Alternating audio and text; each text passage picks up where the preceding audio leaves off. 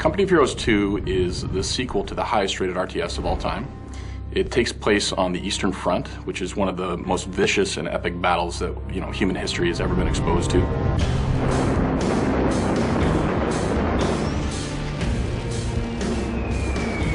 Nobody really knows about it. 13 of the 15 bloodiest battles of World War II were fought on the Eastern Front. The losses are in the millions. The scale of it is something that you haven't seen before. The story is something you haven't seen before. In Company of Heroes 2, gamers can expect a lot of different things than they would have seen in the first version. The Essence Engine 3.0 is a great engine. One of the things that we wanted to up was the feeling of connecting you to the world. The new line of sight system we're calling TrueSight in Company of Heroes 2 introduces something that we don't think has ever been done quite this way before for RTS. TrueSight basically takes into account things that would block your line of sight and represents that in a dynamic fog of war system. So as you come around a corner, if there's a wall that you wouldn't be able to see over, you don't get to see what's behind that. And that opens up a ton of tactical and strategic options for flanking, for sneak attacks, for ambushes. So it really makes you think a whole lot differently about how you move about the world. You talk about little things that make a big difference, and vaulting is one of those little things that makes a huge difference.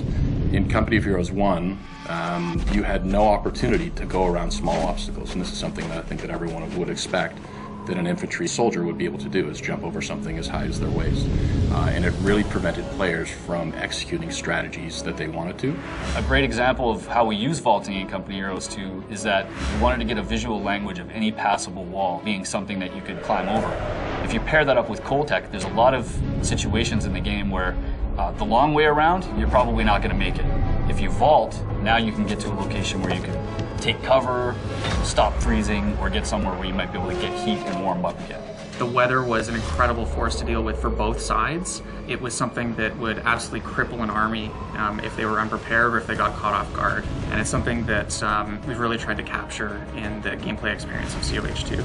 So Coldtech really delivers to players the choices that come about as a result of harsh winters. You've got ice, you've got deep snow, and you've got vicious cold.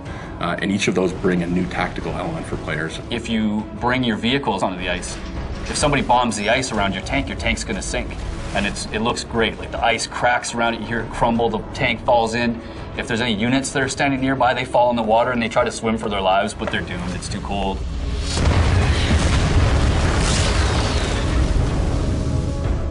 So I remember playing one of our multiplayer maps early in development, where I had originally played it in the spring. Now it's in the dead of winter.